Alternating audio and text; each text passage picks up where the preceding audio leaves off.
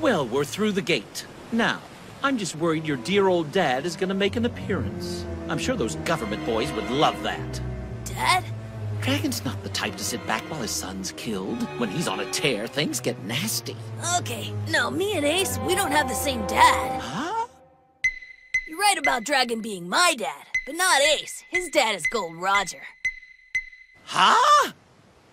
Yeah, pretty cool, huh? It's a real shame we never got to meet him. He'd always get mad when I talked about it. Huh? Oh, that's supposed to be a secret. Huh?